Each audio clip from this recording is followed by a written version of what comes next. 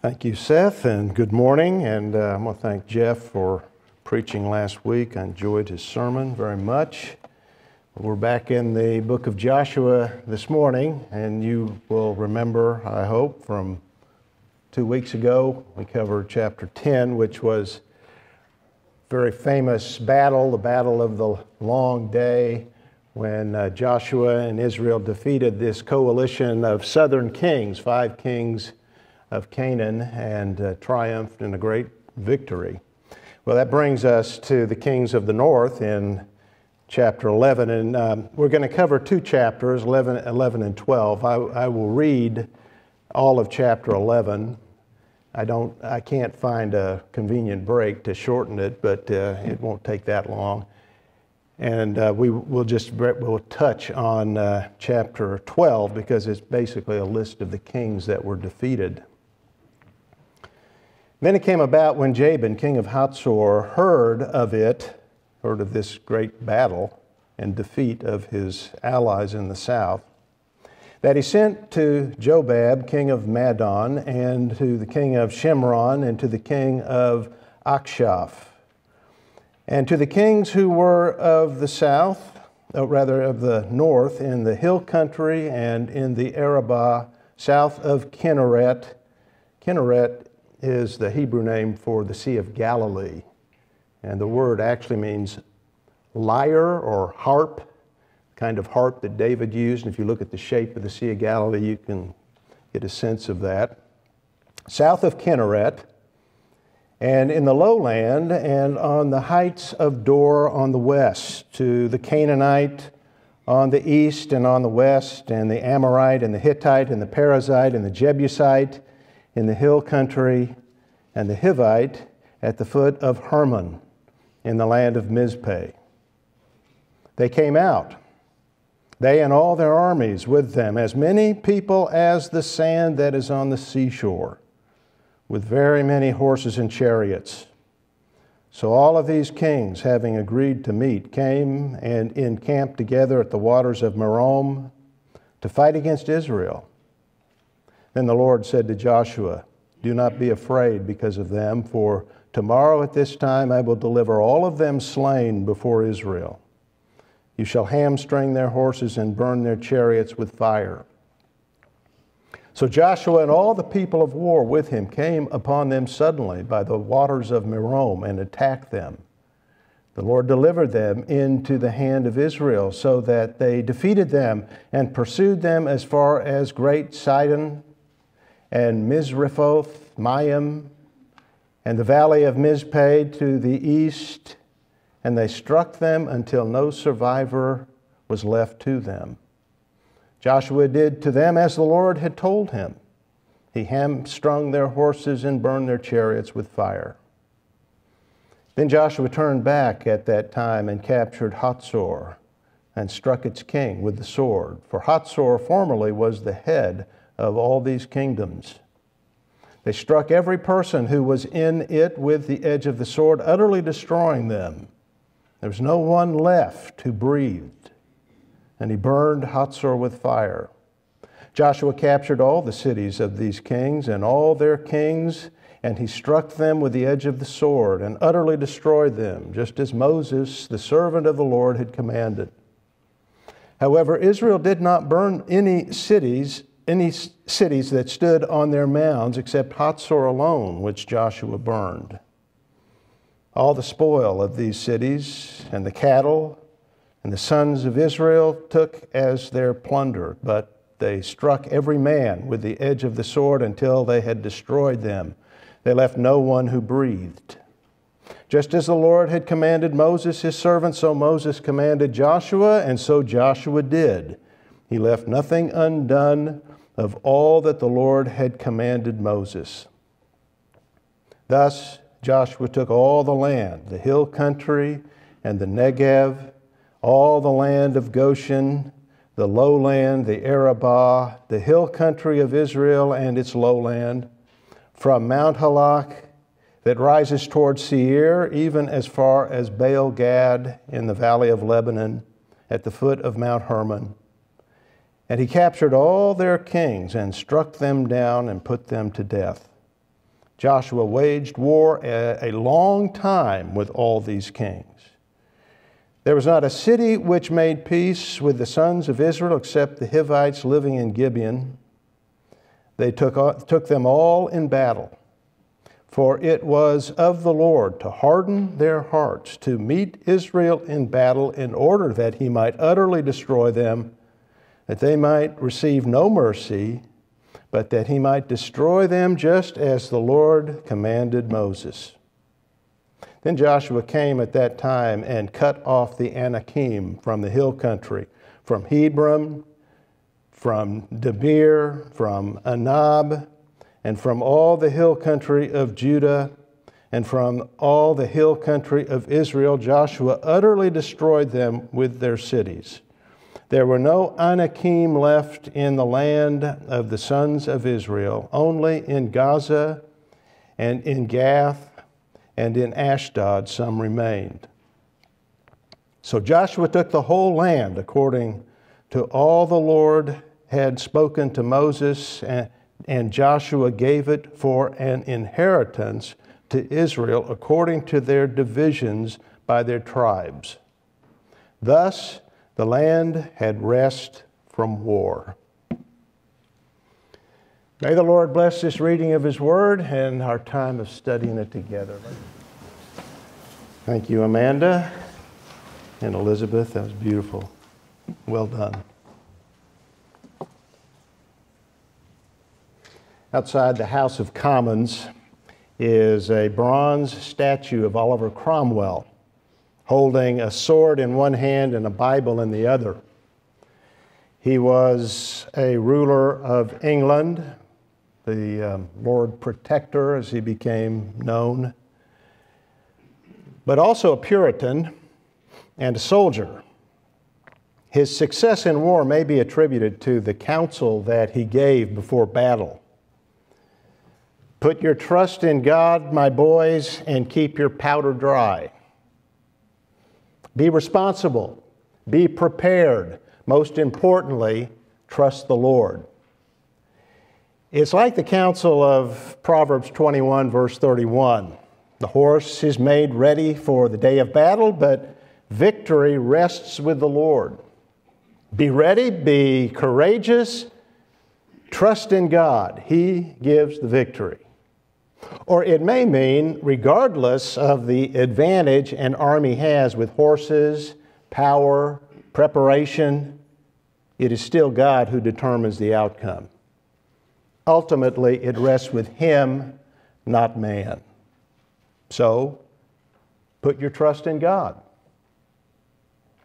We see both in Joshua 11, the readiness of the Israelites to fight a much larger and better prepared and equipped Canaanite army, and the victory God gave them because they trusted in Him.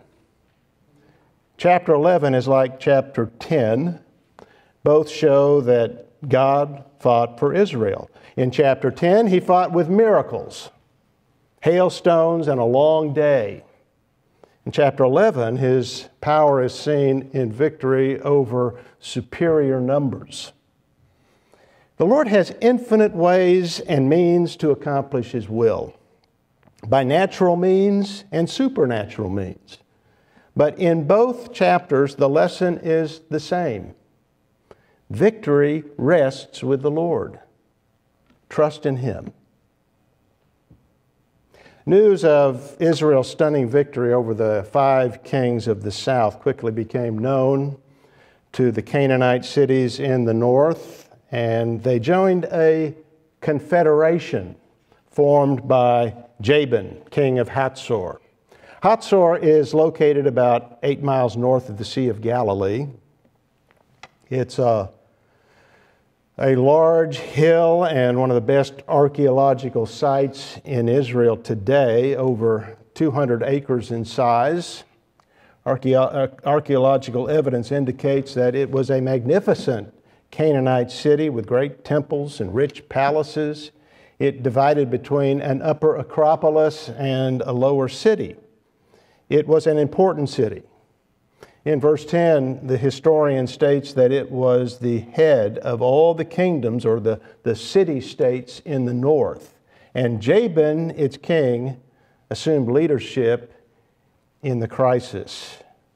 He gathered the tribes from all over the area of Galilee, and they combined to make an impressive force. Verse 4, they came out, they and all their armies with them, as many people as the sand that is on the seashore, with many horses and chariots. The impression given here is of the impossible odds that Israel faced, not only in sheer numbers, but in weapons. Very many horses and chariots. At that time, the chariot was very important for combat. This was, for its day, a very modern army, well equipped. They had the equivalent of tanks and combat vehicles. Israel had none of that. No horses or chariots. And that was for a reason, because the law, Deuteronomy 17, verse 16, prohibited Israel from having a cavalry. The nation was not to multiply horses. And they were to go against a Canaanite army with a huge infantry and cavalry, horses and chariots in superior numbers, as many people as the sand that is on the seashore.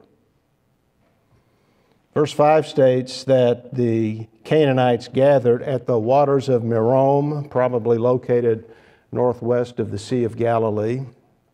They may have planned to move down the Jordan Valley and attack Gilgal, the main location of the camp of Israel. But as they made plans to do that, the Lord encouraged Joshua. And the Lord said to Joshua, "Do not be afraid because of them, for tomorrow at this time I will deliver them slain before Israel. You shall hamstring their horses and burn their chariots with fire." There's a pattern in this book that before each battle, the Lord repeats the promise of victory to Joshua.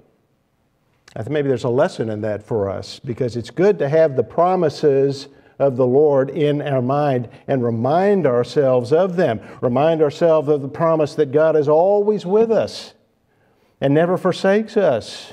Remind ourselves of that so that we don't forget that great truth. Any of the promises of the Lord. The Lord promised Joshua victory, and it happened just as He said. Few facts are given. Israel ambushed the Canaanites, made a preemptive strike on the Canaanites. And verse 8 says, "The Lord delivered them into the hand of Israel." The gory details aren't given and aren't important. What is important is the Lord kept His promise. The Canaanites were completely routed and divided.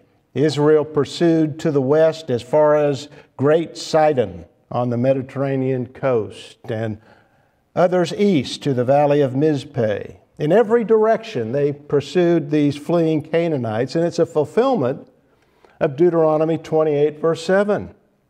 "The Lord shall cause your enemies who rise up against you to be defeated before you. They will come out against you one way and will flee before you 7 ways."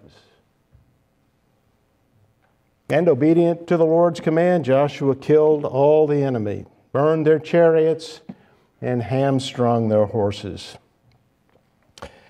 We wonder why it was necessary to destroy the horses and destroy the chariots and lame the horses, when they could have possessed them and improved their army, and having improved their army, put them to use and made their army all the more modern, as it were. But again, in Deuteronomy 17, verse 16, Israel was commanded not to multiply horses.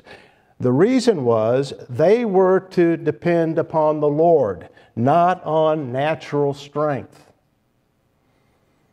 They hadn't needed the latest weapons and military inventions that the Canaanites had, because the Lord fought for them. And when God is for us, who can be against us?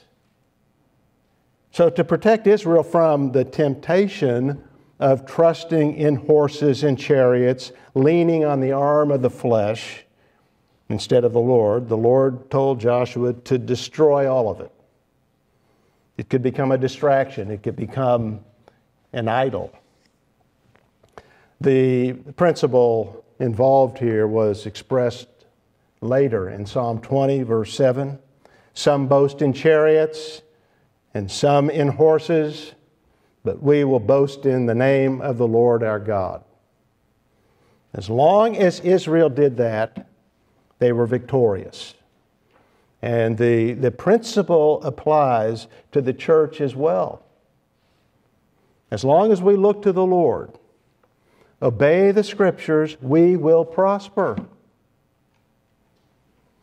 There are lots of lessons here for us along those lines, such as avoiding the temptation to do things the way the world does them.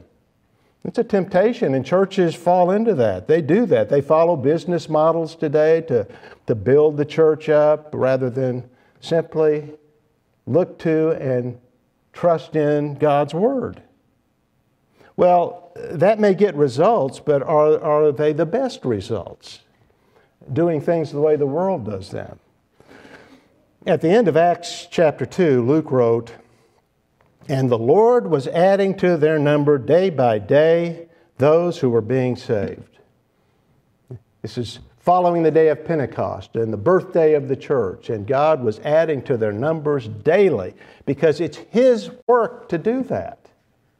He does it. He builds the church. And that church, that early church, was a very poor church, but it was a powerful church. The next account given in the book of Acts in chapter 3 is Peter and John healing the lame man at the gate of the temple. And he's sitting there where the traffic was going and coming, and he was seeking gifts, alms, and he asked for alms, money from John and Peter said, "Silver and gold have I none. What I do have I give to you." And what he had was power. "In the name of Jesus Christ of Nazareth, rise and walk." He did. There's a story that Thomas Aquinas, the theologian of the Catholic Church, called on Pope Innocent II when the Pope was sitting at his desk counting out large sums of money. The Pope said, "You see, Thomas, the church can no longer say, 'Silver and gold have I none.'" Thomas replied, "True, Holy Father, neither can she say, 'Rise and walk.'" Now, the moral of that story is temporal prosperity can be a curse as well as a blessing. And if we think large numbers will make us a strong and viable church, we need to remember Jabin's confederacy.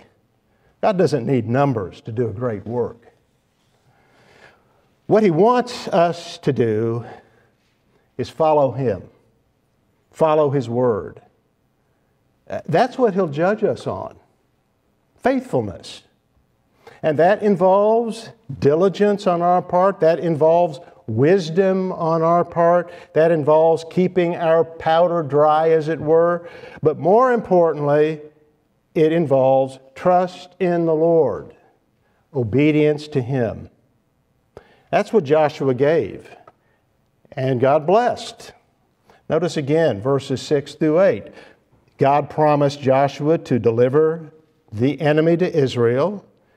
Then Joshua and all the people came upon them suddenly. They acted quickly. They acted diligently, deliberately, faithfully, and the Lord delivered the enemy to them. It's as we simply follow Scripture, our sole authority, that the church and the saint will prosper spiritually and do a lasting work for the Lord and in the power and wisdom of the Lord.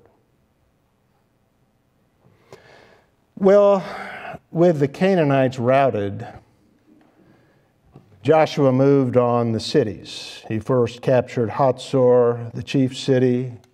They slew Jabin, killing the inhabitants, and burned it to the ground.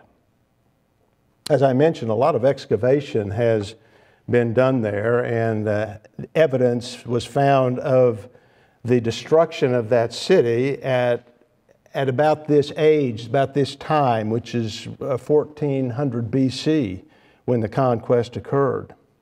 Other cities were captured.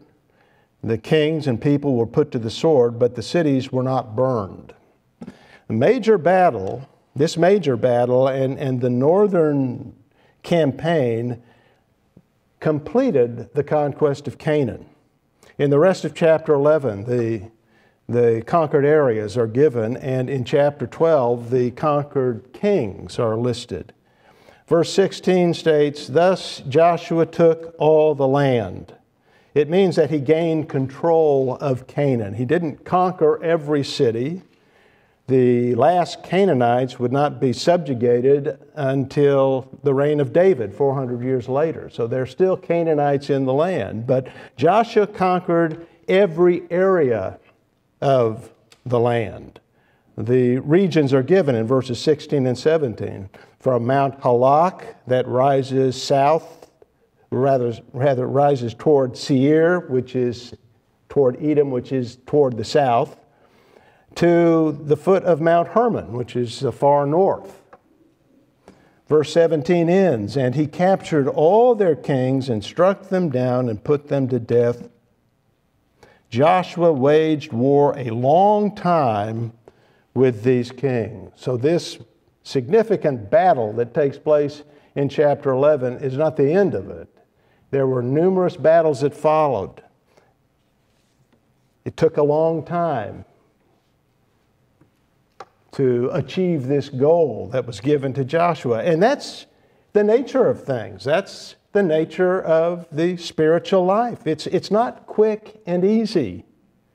It requires perseverance. It requires a steady pursuit of God's goal and constant obedience to Him. Even though we fail, and we will continue to fail, we are to seek to be obedient and faithful to the Lord. That's the key to victory for us, and it was the key to Joshua's life. He obeyed. That's stated in verse 15. What the Lord commanded Moses, Moses commanded Joshua, and Joshua did it. He left nothing undone of all that the Lord commanded Moses. We see Joshua as a faithful man in this passage. Now, so far, the account of this northern campaign has been an account of history. But in verse 20, the historian becomes more of a theologian when he gives the explanation for why all this happened. Verse 20, "For it was of the Lord to harden their hearts to meet Israel in battle, in order that He might utterly destroy them, that they might receive no mercy, but that He might destroy them, just as the Lord had commanded Moses." It was God's act, orchestrated by Him with a purpose. He hardened their hearts to destroy them, in order that He might bring justice on an old and corrupt pagan culture that He had patiently endured for centuries. Now that's important to understand. This was justice. He hardened guilty hearts, just as in the book of Exodus, He hardened Pharaoh's heart, who was an unbelieving persecutor of God's people. The Canaanites had a long history of rebellion and sinning against the light. They had light. They had the witness of Abraham and the patriarchs who built altars in Canaan and called on the name of the Lord. There was the witness of Melchizedek, king of Salem, Old Jerusalem, the predecessor of Adonai-Zedek, who rejected his godly heritage. When the conquest occurred, their sin had reached its full measure, and it was time for judgment. God's patience had been long, but it had come to its end. And so, just as the Lord promised in Genesis 15, verse 16, judgment came. And so, He stiffened the resistance of their rebellious hearts so that they would foolishly fight and they would meet their just end. The sole exception to that was Rahab and the Gibeonites. They were no less guilty, but each came to their senses and they made peace with Israel. They made peace with different motives. It's true, Rahab in faith and the Gibeonites through deceit. Still, the reason they did that is found here in verse 20. At least it's found here by implication. The Lord didn't harden their hearts. That's certainly the implication we would draw. And in the case of Rahab, not only did He not harden her heart, He enlightened her heart and gave her faith.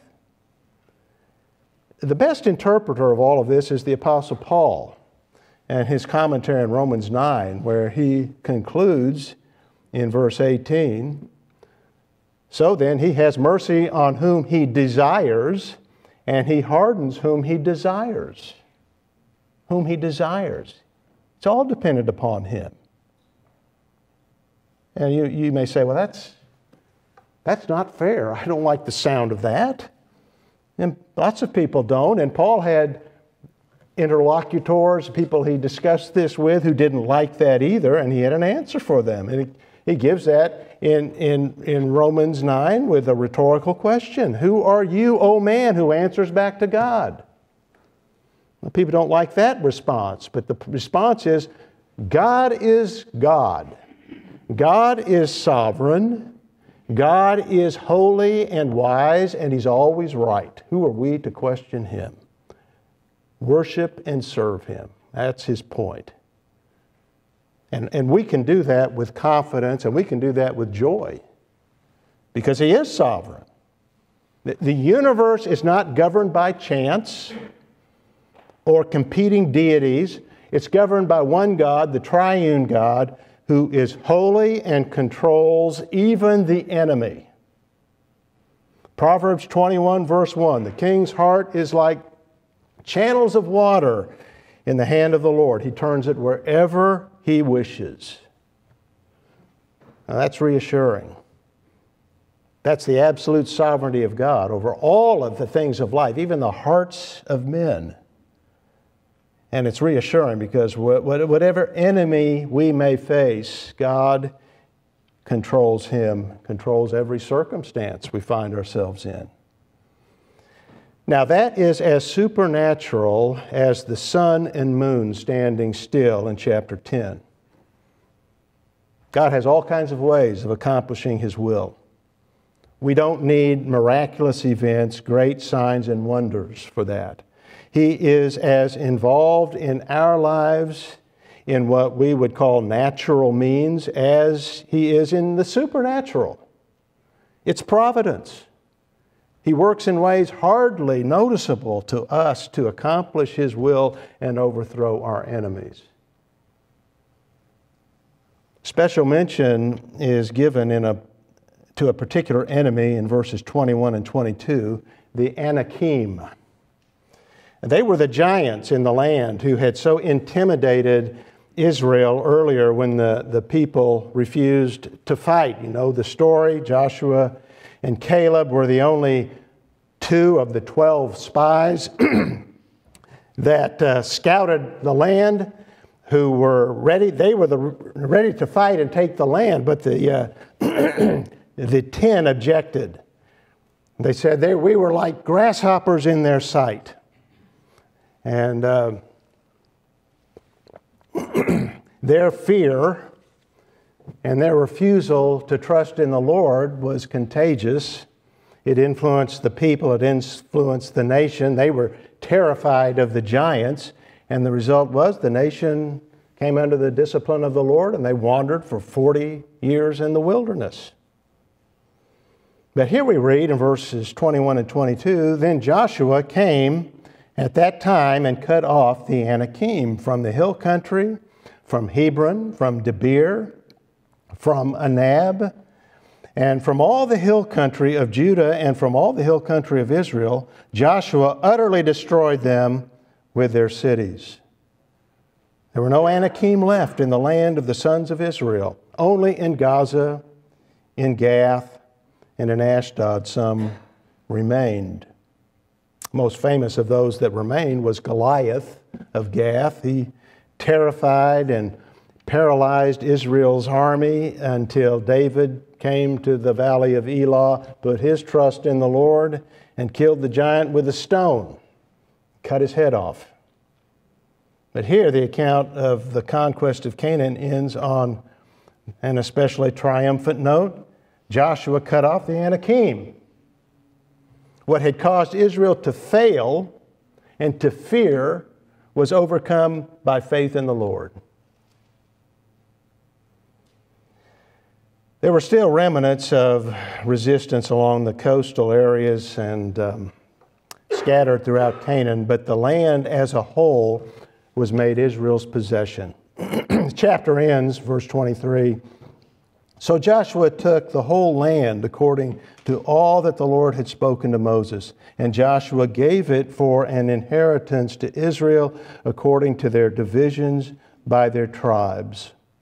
Thus the land had rest from war. That word that's translated rest means quiet. The sounds of war, of chariots and horses, of swords clashing and men crying are no longer heard. It was all quiet on the western front and the northern and southern fronts. The war was over. The land was at rest. Now that's how the translators of the Septuagint, the Greek translation of the Hebrew Bible, interpreted this word that's normally used for quiet. The land rested from war. It was undisturbed. It was at peace. And Joshua gave it to the nation as its inheritance. That's described in detail later in the book when the land is divided up according to the tribes. But it happened because Joshua led the nation in obedience according to all that the Lord had spoken to Moses.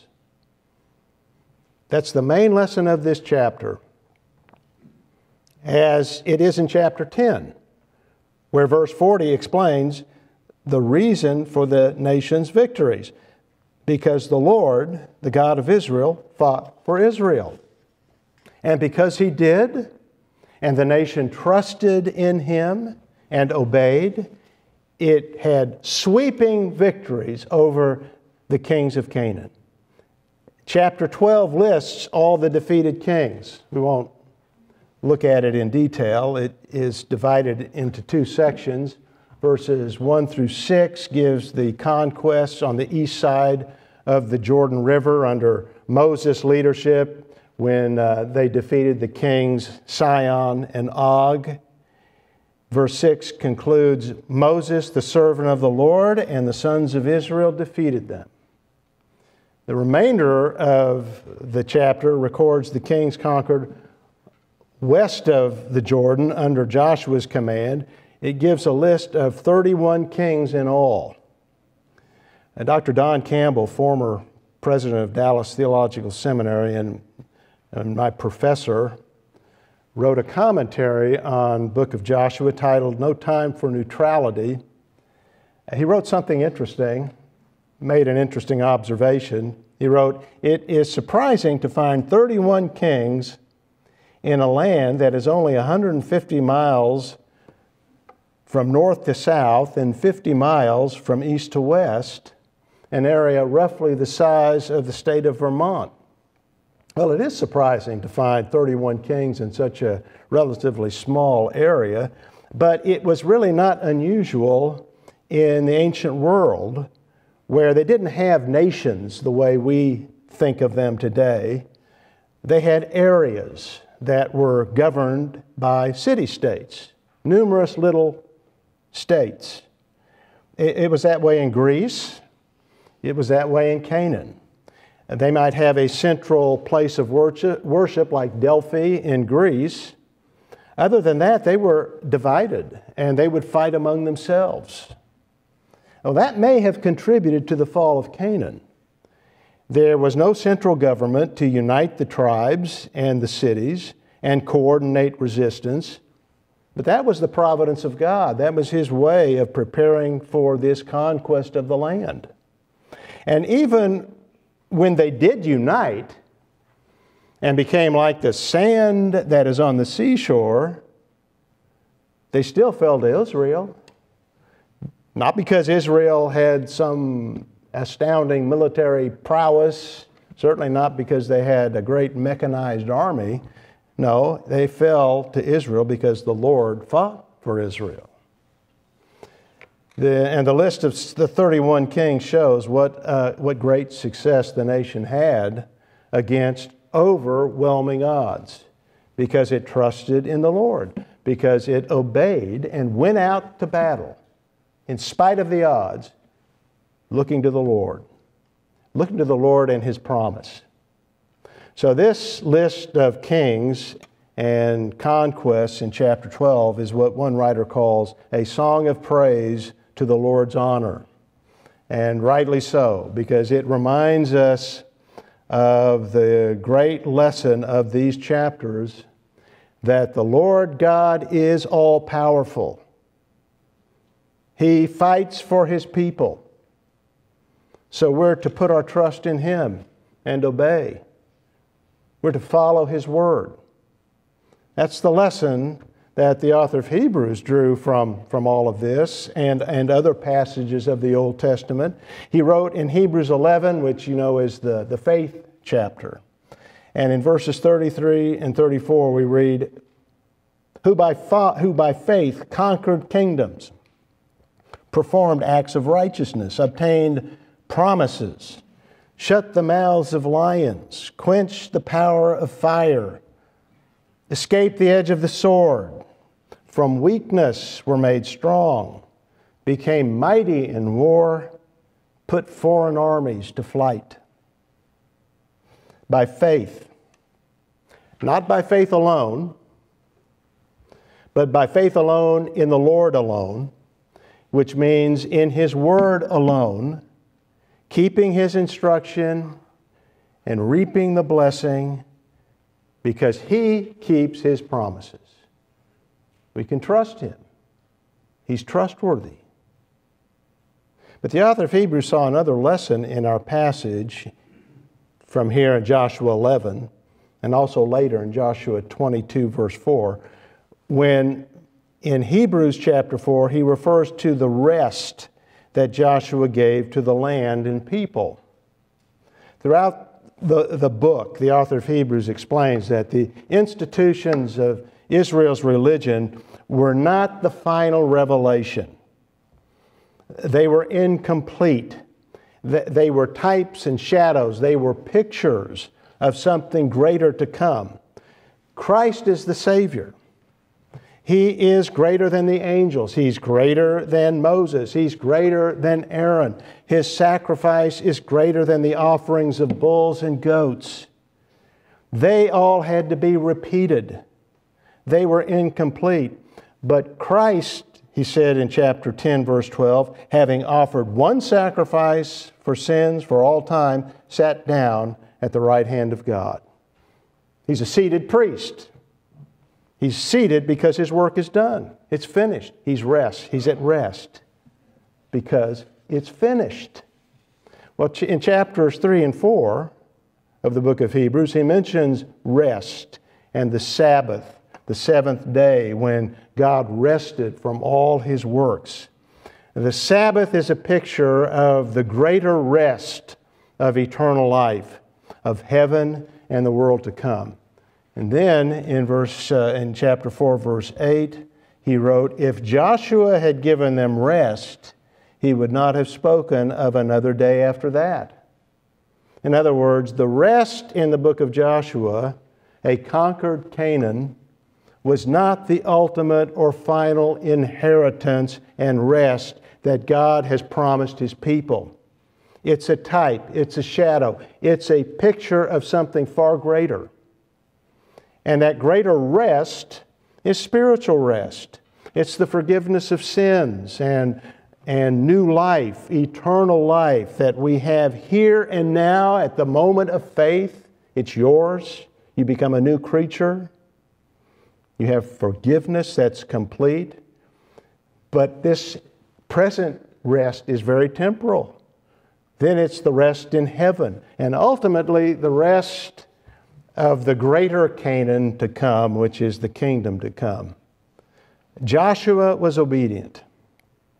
He and Israel put their trust in God, conquered and obtained rest from war. That's the instruction of the author of Hebrews.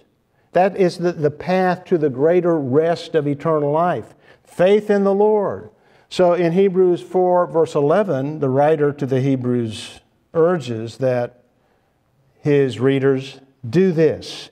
Therefore, he said, let us be diligent to enter that rest. Don't doubt. Persevere in faith. It's the only way to enter the rest. It's what Jesus spoke of in Matthew 11, verses 28 and 29, when He invited all who are weary and heavy laden to come to Him, and He would give them rest for their souls. Are you weary from the struggle and weighed down with guilt? The Lord can remove it and give you real rest.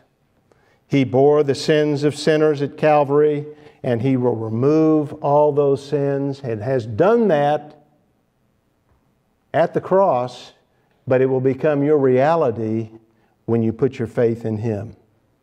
Believe in Him. Rest in Him. Then, by God's grace and in His power, fight the good fight of faith, trusting in Him. May God help us all to do that and recognize we have a sovereign God who's always with us to enable us to do that. Let's bow in prayer. Father, we thank You for this lesson. It's a great lesson, great chapter. You are a sovereign God. This world is governed by You. We live in a moral universe. You reign and You rule. And while men may reject that, in fact, give no thought at all about You, You reign and You rule, and in Your providence, everything is moving according to Your plan. And Father, as we look to You, the sovereign God and the merciful God, we will prevail personally, and we will prevail and flourish as a church. And so, Lord, help us to do that, to trust You completely. We thank You for Your Son, for His death for us, the greatest victory of all, and the resurrection, His conquest over death. We thank You that we possess that new life, that resurrection life, through Your grace alone. And we are about to remember that, Lord, and we do pray that as we do and we take this supper, You would bless us, You would encourage us, and You would help us to reflect deeply upon what we're about to do. And we pray these things in Christ's name. Amen. Well, as we prepare for the Lord's Supper, let's stand and sing number 12 on your sheet, and then we will take the supper. I'm going to read a small sampling of verses out of 1 John chapter 4 this morning as we prepare to observe the Lord's Supper. If you're familiar with this little letter the Apostle John wrote, then you may recall his purpose in writing it. He wrote it in order to strengthen the assurance of his recipients of their own faith and the salvation that was theirs because of the Lord Jesus' sacrifice. You know, each Sunday as we observe the Lord's Supper, we intentionally say or announce something along the lines of, if you're here this morning and you have trusted in the Lord Jesus Christ for your salvation, then we invite you to participate with us in the bread and the wine. That's fairly straightforward, and I suspect the same sort of thing was said in John's day, as the church would assemble and break bread together. But John knew that it was not uncommon for various and common reasons for professing believers to sometimes struggle with the assurance of their salvation, to be able to affirm in their hearts the reality of that faith. So he wrote this letter, and just to simplify it, he outlined 3 tests by which a person could strengthen their assurance of salvation. One is whether or not you believe that God sent his Son into the world to accomplish the salvation of his people and that you are trusting only in him. Another is that you faithfully keep his commandments. And a third, that you love your fellow brothers and sisters in Christ. And you'll find references to all 3 in these 5 chapters of 1 John. But I want to emphasize just the first briefly. In verse 2 of 1 John chapter 4, John writes, "By this you know the Spirit of God. Every spirit that confesses that Jesus Christ has come in the flesh is from God." True believers are convinced that Jesus Christ is God incarnate. He came as a real man, and as he established this supper, he said, "This is my body given for you." Skipping down to verse 15 of chapter 4, John again offers this assurance: "Whoever confesses that Jesus is the Son of God, God abides in him and he in God." So not only did Jesus come in the flesh, but he is also very God of very God. He is the Son of God. He is the God-man. And those 2 truths combined allow John to also write, now in our final verse, verse 9, "By this the love of God was manifested in us, that God has sent his only begotten Son into the world, so that we might live through him. In this is love, not that we love God, but that he loved us and gave his Son to be the propitiation for our sins." The greatest act in human history, the greatest example of the glory of God, was that God became man, so that as the God-man, he might bear in himself the punishment for our sins and thereby satisfy God's righteous wrath against our sin and deliver us to salvation, having gained his righteousness by virtue of Christ's obedience and sacrifice. We remember that now and confess it together by proclaiming it in the manner he commanded, namely by receiving now this bread, of which he said, "This is my body given for you. Do this in remembrance of me." Let me give thanks now for the bread. Father, we're so thankful for this rest that we have, to use the figure from Dan's message this morning. No more warfare, but eternal peace. Peace with you. You've reconciled us to yourself through our Savior. His life, perfect in every way, holy in every way, and yet given as an atonement for sin as he bore the penalty for our sin in himself. This bread, he said, is his body, and we give thanks for it now in remembrance of him. Amen. I'm going to read Ephesians chapter 1, verses 3 through the first part of verse 8. I'm mainly going to just make a few comments on verses 7 and 8, but I want to read the full context, beginning with verse 3. "Blessed be the God and Father of our Lord Jesus Christ, who has blessed us with every spiritual blessing in the heavenly places in Christ, just as he chose us in him before the foundation of the world, that we would be holy and blameless before him in love. He predestined us to adoption as sons through Jesus Christ to himself, according to the kind intention of his will, to the praise of the glory of his grace, which he freely bestowed on us in the beloved. In him, in the beloved, in Christ, we have redemption through his blood, the forgiveness of our trespasses, according to the riches of his grace, which he lavished on us. Redemption is a common word in the New Testament. It's a common word actually in the ancient world. You even find this word in Homer's Iliad.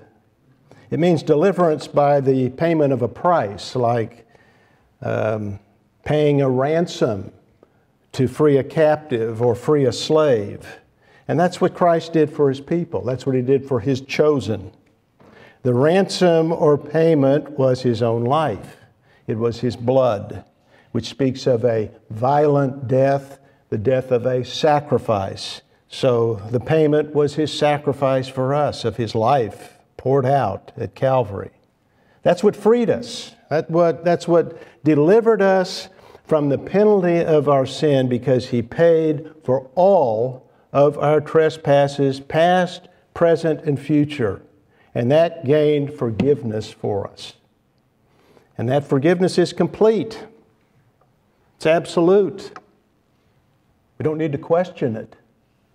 And to emphasize that, Paul said it was according to the riches of his grace. And that's a kind of measurement. And what he's saying is, just as his riches are infinite, God's grace is limitless. It's boundless. And he lavished it on us. In other words, there's no end to his grace for those who are his chosen ones, for those who have believed in Christ. It removes all our sins completely. Forgiveness is forever, which is to say we are absolutely secure in Christ. It's a reason for rejoicing, something we should remember continually.